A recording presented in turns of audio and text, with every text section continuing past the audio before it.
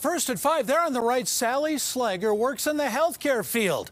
And there she is, holding her new check for $1 million. Sliger is the first winner in the state's $5 million giveaway to get more people to get vaccinated. The state hoping her story will convince more people to get their shots. Now, as of this afternoon, the state is still far from its goal of having at least one shot in the arms of Coloradans. Right now, that number is 53%, was hoping for about 70% by now. 45% of the state population is fully vaccinated. And, you know, these numbers really haven't budged much since the giveaway was announced. CBS 4's Rick Salinger got to meet the new $1 million couple. Rick, I would guess they might be doing some celebrating this weekend.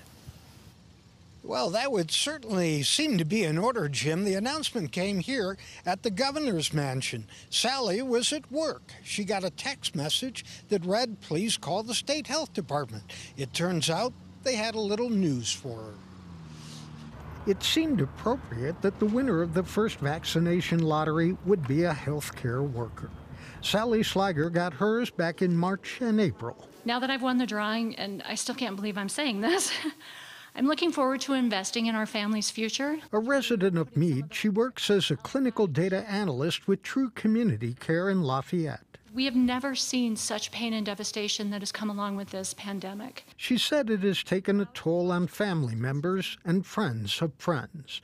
After success in other states, the lottery is designed to encourage those who haven't been vaccinated to get it done and be eligible for the cash. I'm 100% confident that investing it this way would have been more effective than just another few $1 million of advertisements on television. But many people have complained after getting vaccinated they couldn't find their names among the 3 million eligible for the prize. That wasn't a problem for the Sligers. Are you going to be going to work the on next Monday? day? I certainly am. Yes. Yeah, we both plan on continuing to work. We do, absolutely. Not going to change your life a great deal?